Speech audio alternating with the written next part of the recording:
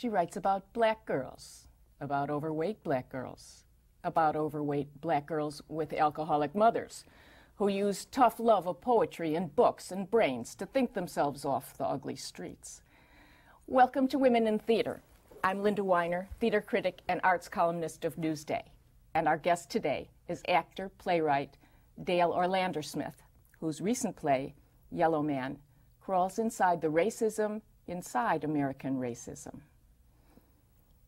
Hi. Hi, how are you? Hi. Okay, now you're going to want to argue with me about, about all of that. But let's start with, I remember hearing you say, I don't do the pretty stuff. No, I don't. You don't, do you? No, I don't. I don't. I'm interested in the darker side of human nature, where we're forced, I guess, to look at ourselves and bring it to a light. I think that's beautiful. People like O'Neill who've done that, Sam Shepard that have done that. August Wilson does that. You know, the French writers like Comte d'Entraînement, Rimbaud. I'm interested in that, where we're, you know, the stuff that we don't want to look at, which is just as natural. We're not at home with the darker side of stuff, and I think we need to be. So that I like writing about that stuff. And yet your content, your context is different from all of those white guys. What do you mean? Oh, no, I mean, I think we're working from a shadow to get to a light. I don't think it's much different, really. I think we're on the same page. I don't know whether I'm as good as those guys, but I certainly, I'm trying to do what they do. All your work so far seems to me to be about getting out. Mm-hmm. Is that true? It's not so much about finding a way to think your way off the block. Figuratively and literally, yeah. That block could be in South Carolina. That block could be, you know, in Paris. Yeah, where we're, again, you know, the three fingers pointing back at you. At what point do certain people come from a set of circumstances and they're forced to look at themselves? So that's the stuff that does interest me, yeah. That's what I'm trying to write about. How much of your work is autobiographical? A lot of people automatically assume it's autobiographical because a lot of the work has been one-people shows. Yeah, up until Yellowman. Up until Yellowman, and you know, it's become I've stopped writing in that genre because it's really become indulgent. Most people do have an interesting life. It doesn't necessarily mean that it's a piece of theater. Even if it's not directly autobiographical, I've used certain things, and of course when I've told people this, automatically they've 86'd everything else that I've said, oh, she's saying that it is autobiographical. I've used a few things from my life, but even if it's not directly, it represents somehow what interests me, yeah, and how the way, you know, the kind of work that I'm interested in. I don't want to write it, again, like I'm saying, the one-people stuff no more because of that. You know? And I'm glad that other people are doing the one-person plays, which is really great. What I tried to do was similar to like Bogosian and what Ruth Draper was doing. You know, one person doing a story that has a beginning, a middle, an end, the story, the conflict, and the resolution. You just have one person doing it. Where you play many characters. Yes, exactly. But in these characters frequently would have a girl child who had an alcoholic mother. You were a girl child with an alcoholic mother? Not necessarily. You weren't? I'm a girl child. I was a girl child. You were a girl child. So the stories about your alcoholic mother are not true? It's not important? It's not important. It's too limiting now. You would like to get away from that? Again, whether it's true or not true is not even the issue. Okay. Yeah, it's whether it's true or not true. I mean, it's, you know, people have this fix about, you know, what's autobiographical and what's not. I'm interested in stories, and I'm interested in telling hopefully good, clear stories, succinct stories, and I think that's the thing that's most important, opposed to whether it's autobiographical or not. In Yellowman right now, right. Excuse me, your first two-character play, right, which was a finalist for the Pulitzer in 2001. 2002, actually. 2002. Thank you. Yeah. They always do that the year after. It's confusing. No, it's very strange. And opened the season at Manhattan Theater Club on the main stage. Right. And has been produced at least 5 regional theaters. Yes, I believe it's 5 at this point. Yes. I believe it's, yes, we went from the McCarter to the Wilma, ACT Seattle. So actually it's more like 3, isn't it? McCarter, Wilma, ACT Seattle. So 3 regional theaters. Not Long Oh gosh, and the Long Wharf, of course. Those guys are going to kill me. I'm sorry, guys. And yeah, Long Wharf, then Manhattan. Yes, 4. So it's 4. Okay. I'm sorry, guys. Anyway, that's all right. Whatever. Here, in this one, it's no longer a New York setting. It's South Carolina. Yes. Can you talk a little bit about the play?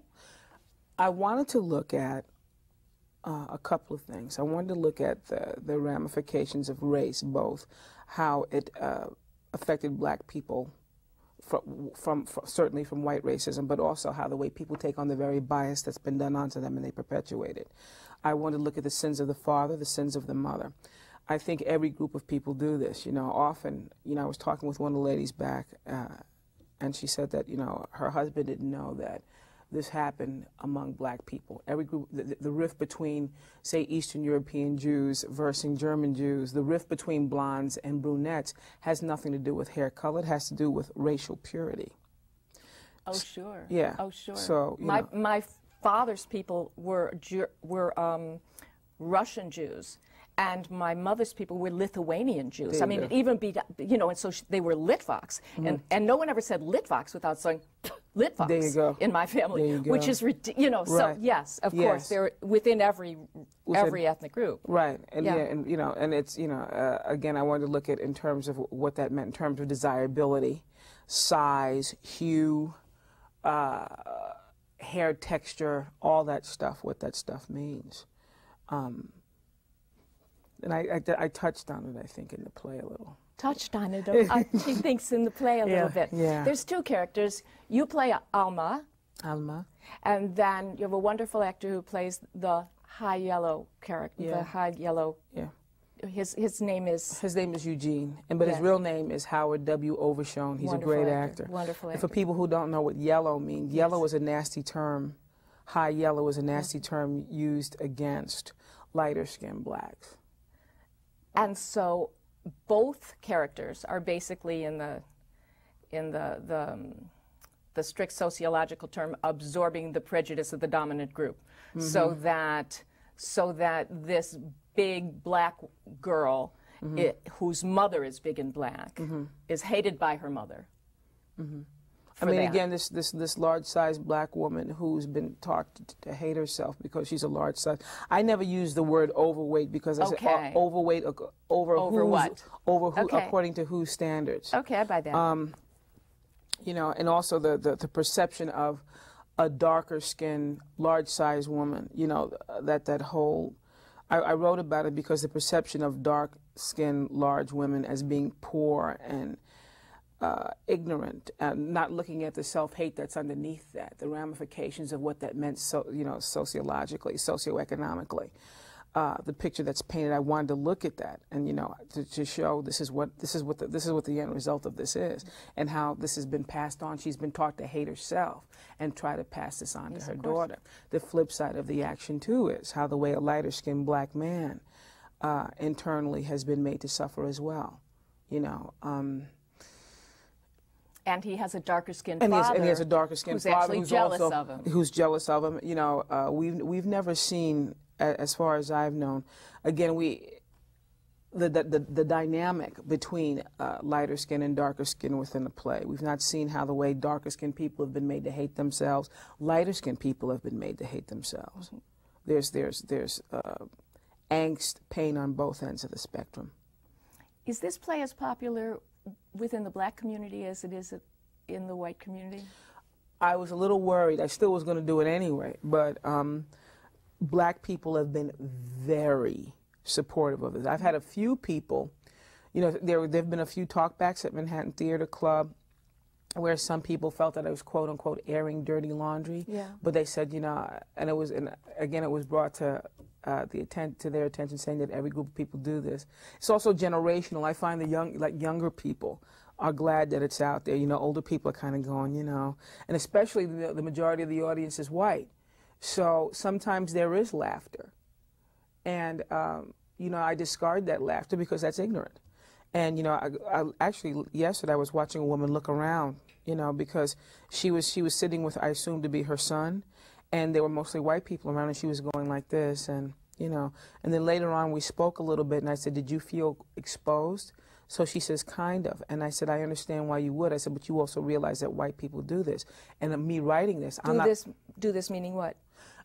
Internal racism, internal bias. Oh, that they have their own. Yeah, there is. And I said, if they laugh, I said, it just goes to show that they're ignorance. And I said, again, by my writing this, I'm not letting white people or black people off the hook. I think you said once that you're not going to get any NAACP awards. And they've been really nice too. The Jersey contingent, yeah, they were really nice. But I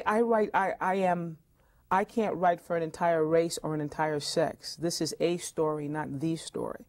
One woman did in Philadelphia send an email to the Wilma saying that she's a dark-skinned woman who never, I don't want to give too much away, but never like abused her kid. And I said, people often, especially when you write about stuff like this, they're looking for justice, and looking for validation. And I can't do that. That's not what I do. I write about things that interest me. In terms of positive role models, people have their parents for that. That's not what I do. Did you have your parents? Did you have your parents for positive role model? She is so determined to ask me whether this stuff is autobiographical. You are so slick. Well, it's just a little who are you? Just yeah. a little who are you question?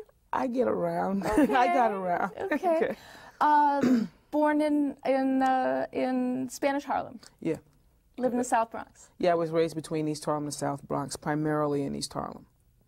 Right. And how did you get so turned on to poetry? My mom would read Paul Laurence Dunbar, and I always read voraciously, so that was there to a certain degree. And I would read the Bobbsey Twins as a kid, and then later on I read this book, The Mutant King. A guy named David Dalton wrote that. It was a biography on James Dean, and in that there was like quotes from Booth Tarkington, and from he creates fiction which generates light. That's Emerson, Ralph Waldo Emerson. And I began to read. I said, oh wow, this is pretty cool. And then that's when I began to read. That book was instrumental in terms of me reading other people. Public school? I went to Catholic school. I'm a recovering Catholic. I went to Catholic school, and then after that I went to public high school. Right, and then I did a few years in college, and I dropped out. I had the sense to drop out. And you wrote poetry before you wrote plays? Yes, I did. I was, as a kid, I was in the Nuyorican Poets Cafe. This is when Miguel Piñero obviously was alive. This is right after Short Eyes. And what he did was try to form a group called Little Family, primarily for Latin kids and black kids. And, to show that everybody has a culture. That culture is not simply WASP-oriented, WASP male-oriented. And that, that was, it planted a seed, but that was a bust because, quite frankly, when you're dealing with a junkie, which is what he was, and then after that I studied at the American Academy of Dramatic Arts, the Saturday program. And then in college I took theater and film, and then I went to HB Studio, then very briefly in the Actors Studio, and then a few private teachers after that. So you wanted to be a performer first? I was an actor, yeah. I mean, I was doing plays on the Lower East Side when I was 16 years old. I read somewhere that you got tired of auditioning for welfare mother roles. Yeah, because by the time I reached my 20s, particularly like in the late 70s and the 80s, and it's still kind of prevalent. There were a lot of musicals then. It's like Bubbling Brown Sugar, and they were bringing all this stuff back. So I don't sing. I don't do that. And you automatically, Baptist musicals. And like I said, I was raised Catholic. I don't know anything about that. And or what would happen, particularly that I'd get offered roles as a prostitute or as a welfare mother. And because I'm a large-sized woman, automatically I'd either become desexed, by playing, You Go Girl, this kind of stuff, which is still pretty prevalent now. So I said, I'm going to start writing my own work because I'm not going to do this. I'm not going to, gain 50 pounds, lose 50 pounds, get my jaw broken or reset. I'm not going to do any of that Frankensteinian stuff. I know some of the actors who are working, on UPN. They're doing stuff, those shows, and I can't do them. I know the other, the alternative for some of them is to be unemployed. I know some of them are absolutely miserable, but I would rather just do what I'm doing. And that's why you started writing your own work? Yeah, I mean, I've always wanted to write, too. Yeah. You know, because I would write it back then. You know, like when I was doing the theater down on the Lower East Side, somebody would say, okay, so-and-so didn't show up. Can you do something real quick? And I'd go, okay, and I would just make it up off the top of my head, and I would just do it. Uh-huh. Right. And the first time you actually got a play produced, your own? This was in 92, 93. Is that Liar Larry? Yeah, Manhattan Clash Company. Mm-hmm. With those guys, yeah. And then after that, it went to this other play, Beauty's Daughter, which was at the American Place Theater. And then Monster and The Gimmick, which was at New York Theater Workshop. They're great. Peter Askin, he directed early Le Guzamo stuff. Yes. Played a major role in that. He's great. And then The Gimmick was with this guy, Chris Coleman, who's phenomenal. And then now Blanca Ziska, who's with Yellowman. Blanca Ziska is your director of Yellowman, Yeah. who is the artistic director at the Wilma Theater Right. in Philadelphia. And she's going to direct a new piece, too. The new piece. First of all, she's a Czechoslovakian immigrant. Mm-hmm. Right. What a peculiar collaboration. How did this happen? Initially, Marion McClinton, who directs the August Wilson Sure. stuff, was supposed to direct this. And he was working on King Hedley. So you got a choice between me and you got August Wilson. Where are you going to go? And he had a relationship with August, and he ended up directing this. And someone said, well, Blanca Ziska would be great. And I'd forgotten that I met Blanca because I was doing some theater in Philadelphia at this place called The Painted Bride. And she came up to me. She goes, I would like for you to work at my theater. And then we got reacquainted. She goes, remember when I came up to you a few years ago? And I went, oh, yeah, right. And she directed this piece called Portia Coughlin, nice, terrific playwright from Dublin named Marina Carr. And, you know, we sat down, we collaborated, because I've been working on Yellowman. We've been working on it together for 3 years. And so the stuff that she's done with this, as well as a woman named Janice Perrin, who's the dramaturg at the McCarter, is great. I mean, I couldn't have done this piece without them, because I'm a very indulgent writer, you know, and they knew how to nip and tuck and form. What is this Irish connection? You just said something about Ireland. What is this Irish connection? Years ago, I used to date an Irish guy. And prior to that, prior to my dating him, I was always, I mean, one person I love, one of my favorite playwrights, and one of my favorite plays is Long Day's Journey into Night.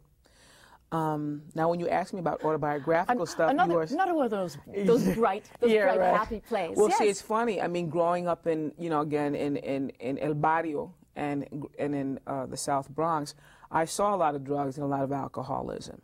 And I remember reading this play when I was about 13 or 14, going, here's a turn-of-the-century Irish-American family, and who's dealing with a mother who's a drug addict and these sons that are leaning toward, well, one who's a hardcore alcoholic, right? And this applies to a lot of the people that I know here in Harlem and the South Bronx. And the language of O'Neill's work. And so I was into that then, you know, the Celtic, and I began to read, after that I began to read Beckett after reading him. So then I hang around East Village and stuff, and I met this guy, and we were hanging out a little bit. And then he brought me to Dublin. I went to Dublin in 94. I was on tour with the Poets. You must have been very exotic there. Yeah, I was kind of like, you know, look at your woman there with her hair dyed and all that, right? And then just hearing... Well, they must have loved you. It was interesting. Right. But also hearing the stories, you know, hearing like, you know, pub life, you're hearing the stories. And I'm also of Caribbean descent. So, you know, there's a link between the Caribbean and between Ireland.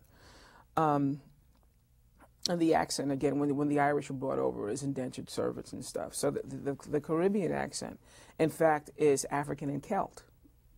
So just reading and that, then that brings me to the new piece, and I've also spent a lot of time in the United Kingdom.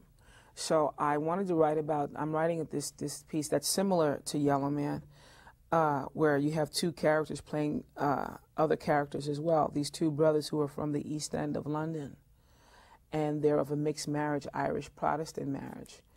And the father is a failed singer. He wanted to be a singer like Van Morrison, better than Van Morrison. You know, the whole ideal of the 60s and how it collapsed for a lot of people. And here are these two kids, and one aspires to be a writer. The other one watches a lot of American movies, and they both come to New York, and one of them falls in love with a Latina girl whose father is a failed poet who drives a cab.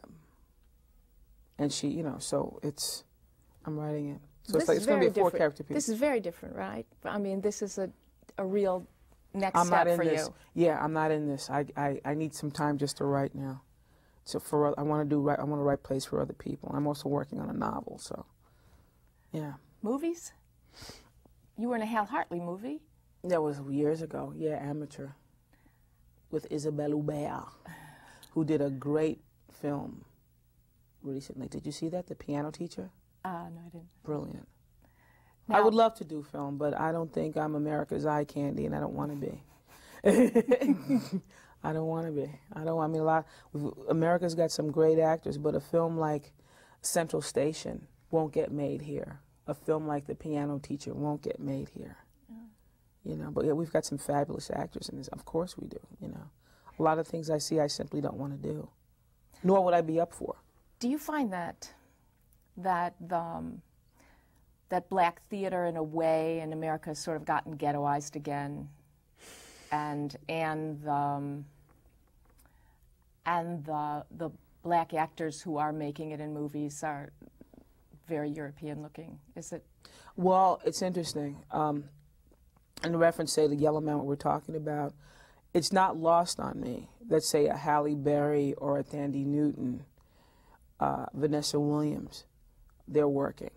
You know, someone like CCH Pounder or, you know, Whoopi Goldberg, people like that, darker skinned actresses, you know, Alfre Woodard, are not working as much. I mean, I hate to use this word, exotic, and they deserve to work. Those women, you know, Thandie Newton and Jada Pinkett and Vanessa Williams deserve to work. But I'm aware of, you know, what's considered quote unquote sexy.